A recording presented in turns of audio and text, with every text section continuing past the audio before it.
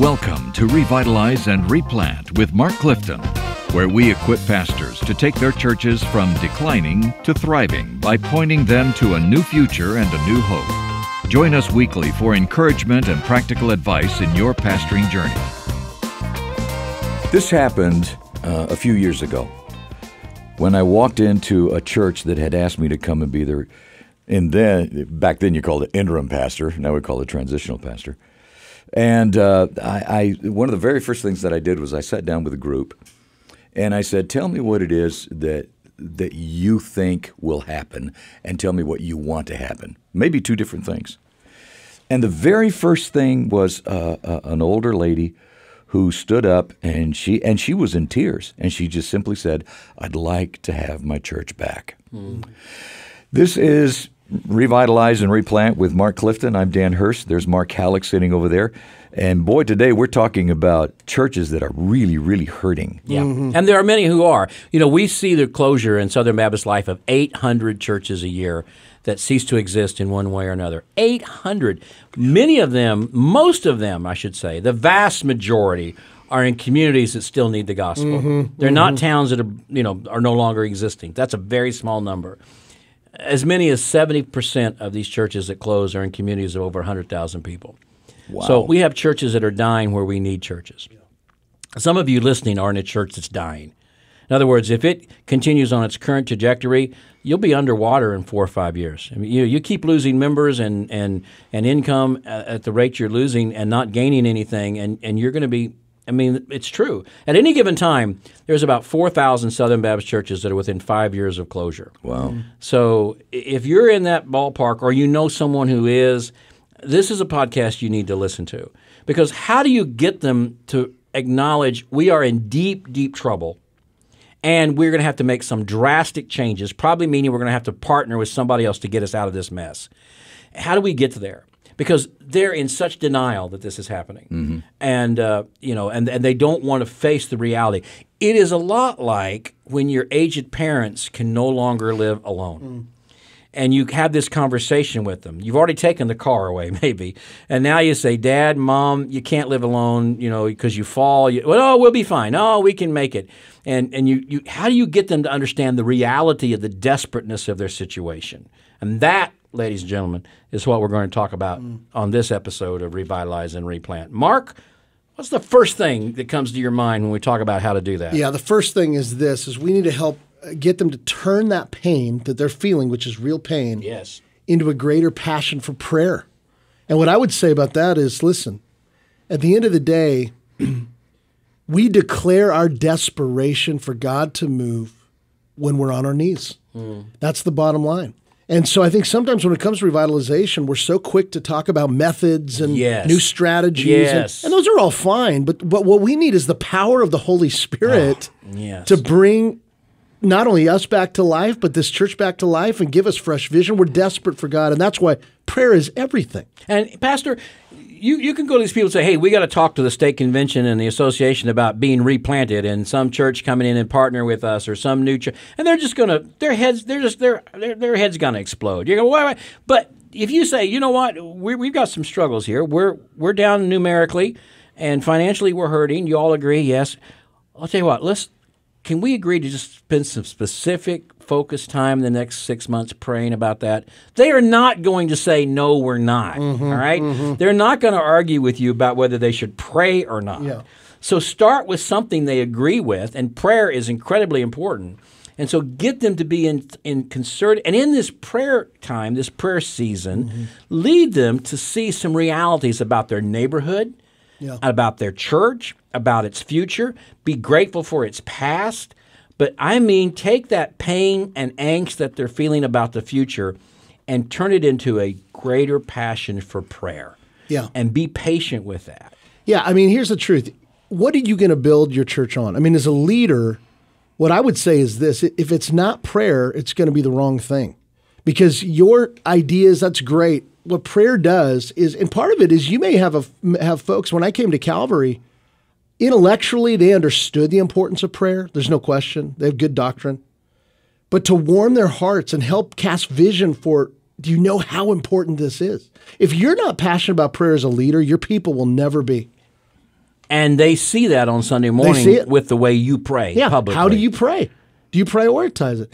And I would even say this, you start a prayer meeting, and if it's you and one other person, then do it. Yeah, that's right. What does that say? It's a statement you're making. Part of it is an integrity issue of going before the Lord. Lord, who am I to think that I can lead this church back to life apart from you? Right. If nothing else, you're saying, Lord, we're desperate for you. Right. And that will spread in time to your people. And in praying, you will help them realize the needs in the neighborhood. No, this is a great point because go ahead. When your people discover it, when they move, and this is a litmus test, when you're praying and you've noticed that they've stopped praying about the church and start praying for the church, that says that they understand that there's a reason and a purpose for the church, and that takes us to what is the ministry of the church. And even have them maybe go to different parts of the neighborhood with you. And at a park, for example, and just let's just get out here and let's just all pray for the kids who come to this park every day. That's a great Or idea. let's go to this, let's go to the fire station and let's still make a big issue out of it, but let's just kind of stand here and pray for the first responders and what they do. Get them out of the building, help them, of course, go to the school, say across the street from the school, we're going to pray for our schools. Get them out of the building, help them start praying for the community. So number one, help them pray for their church. Number two, help them pray for the community. And then number three, encourage them to pray for themselves. You know, in the New Testament, the Apostle Paul, he never asked anybody to pray by name for any of the Roman guards. He asked people to pray for him that he would be good and bold in his witness. I'm not telling you shouldn't pray for the lost by name, but you should pray for yourself to be bold in your witness. So take about several months and get them to begin to pray for their church, pray for their community, and pray for themselves to be bold in their witness. Dan, I would even suggest, if you've not had anybody baptized there for months or a year or two, fill up that baptistry some Sunday morning. At the end of the service, go step in that baptistry full of water, put your hands in the water, lift it up, and say, would you all, there's 10, 20, 30 of you here, would you all come up here as close as you can to the front? And would you pray with me that we will see this baptistry used again someday? Take them to the nursery on a Wednesday night. If you meet in prayer meeting on Wednesday night, ask the church, say, let's go down to the old nursery. Nobody's been in that nursery for years. But let's stand here and let's pray over this nursery that God will bring children here. Begin to use their pain as a passion for prayer and see what God would do. What's number two, Mark? Okay, number two is find the intersection of members' passions, their gifts, and the community needs. And they've discovered those community needs in the prayer that you've been doing. That's right. And when you get them to start not trying to grow the church, but to serve the community, they begin to think outwardly. And what you're going to do there is you're going to help them realize there's a lot of needs we can't meet. That's right. And so that's when they're going to begin to be open to other people coming along and helping them. And that's really important to know. So, but there's needs they can meet. And here's one of the ways you can do that. Find some nonprofits in your neighborhood, in your community that have people that need to volunteer, and get your people to volunteer at those Maybe they put backpacks of school supplies together. Your people can do that. Maybe they pack food for homeless. Your people can do that. What is it your people can do right now to start serving the community? Even though there may just be a handful of them and the church may be dying, that doesn't matter. Find some way to get their passion. What do they like to do? Do they like to garden? Is there some way you could be creative enough to go to your school, your middle school or something, and say, I've got this lady who does this great thing with daylilies. Is there any way maybe she could come and talk to you one of your science classes about daylilies? Be creative and find some way to get them to use their passion to connect to the community. Because isn't it interesting how it's so good, and I know you experienced this at Warnell, I know we've experienced this at Calvary, is as your people begin to use their gifts and serve the community, they fall in love with the community. Absolutely. Yeah. And they quit looking at themselves and they quit turning inward. And again, don't say we're doing this to grow the church. Right. Because oftentimes, initially, it will not. It's not, exactly. It's not about getting more people in the pews. It's about getting the people in the pews into the lives of the people in the community. So find ways to, first you got to know what their passions are. We'll put these in the show notes. These came from Tom Rayner, by the way, but we'll put these in the show notes. Find the intersections of the members' passions. Well, you're not going to know their passions till you spend time with them. And their gifts, and then the community needs. It's your job to connect those things together, to connect those dots. Number three is what, Mark? Celebrate more often. We need to celebrate a ton. Celebrate everything. Celebrate everything. One of the things that we have in the Calvary family is every win is a big win. What I mean by that is every conversation, every little work of God's grace, your people, you want to lift that up. You want to celebrate it. You want to praise God for it. It gives people hope. It gives them encouragement. And you've got to lead the way in that. Man, you got to celebrate. There's so much to celebrate, even in a dying church where it's like, well, look at us. Yeah, look at what's going on. Look at what the Lord's doing. We have got to be people of hope. And Yes. even in a dying church, we know that God raises the dead. So we have hope Amen. that he will That's resurrect this place. And you've got to express that hope. Yep. So here's what you can celebrate in a dying church. Anything going on in those people's life. They got a grandkid that does something great in school, celebrate that. Yep. They have a 65th wedding anniversary, blow the roof off that. That is great. Bring them up there, That's right, celebrate that's right. that. You know, if Thelma wins the daylily contest at the county fair, celebrate that. Let her bring her daylily to church and show it off.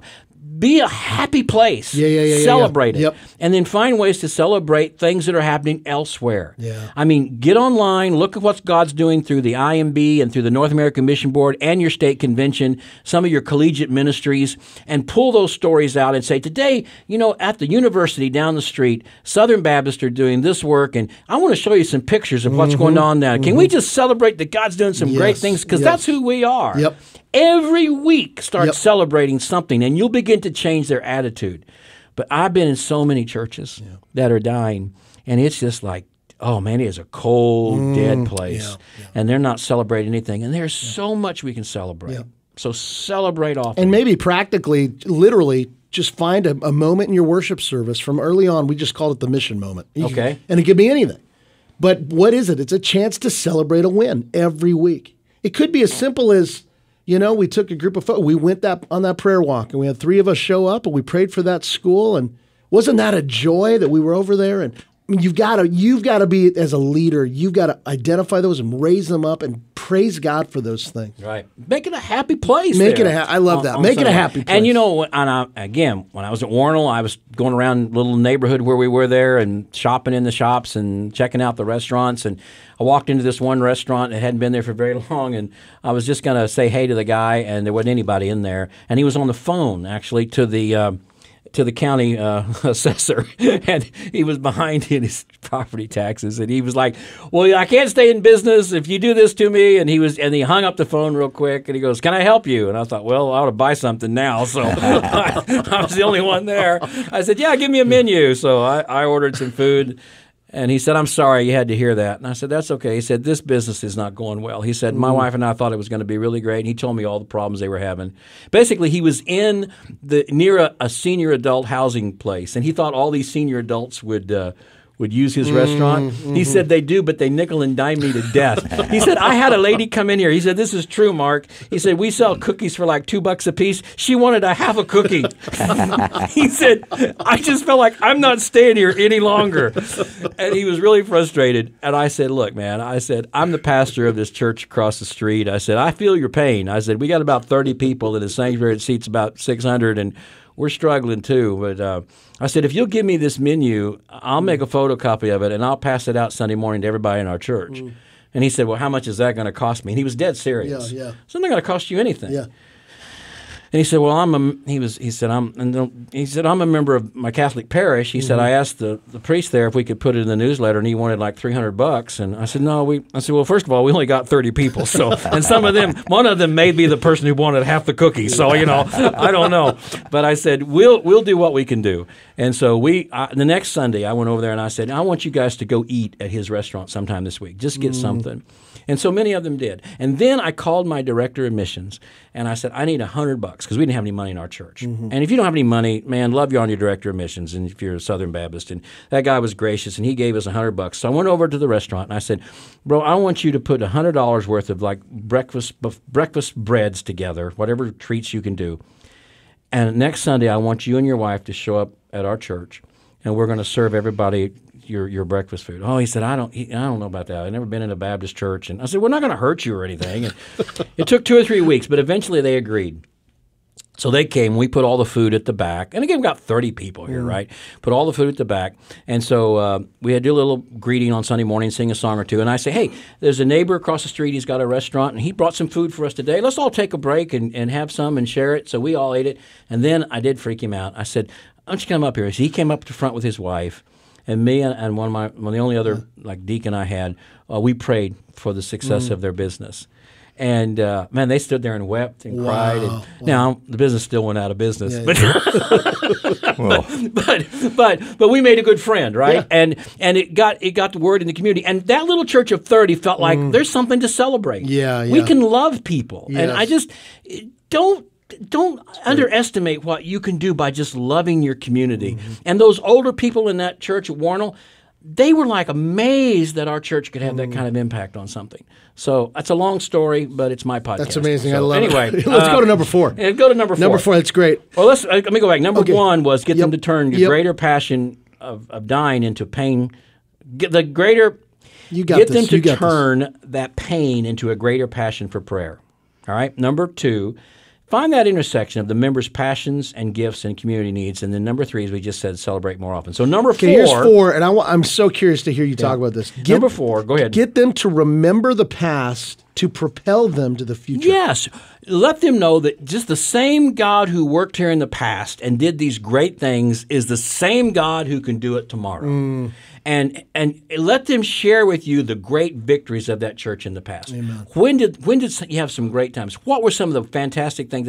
Is God any different today than he was? The community's different, sure. The world's different, sure, but God's not. God's not different. And That's how right. can we build on those things? Not ignore them, not act like they weren't there, but celebrate them, even to the point that you can have a History Sunday where you celebrate the history of the church. You can pull some of the pictures out and put them up and talk about the big VBS we used to have, or the big youth choir tour we had, or all the things we used to do, and let them remember that and not long for the past, but realize that is still possible today. And so you're not devaluing the past. You're really embracing it in a very real way.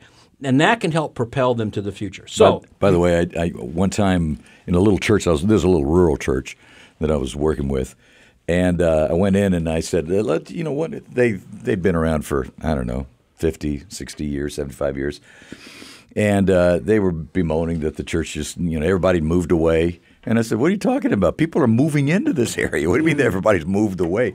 I said, let's do something. Let's find out. If we can find out the direction of the church, we can find out where the church is going. And by that I mean find out what direction we've been going for the past several years.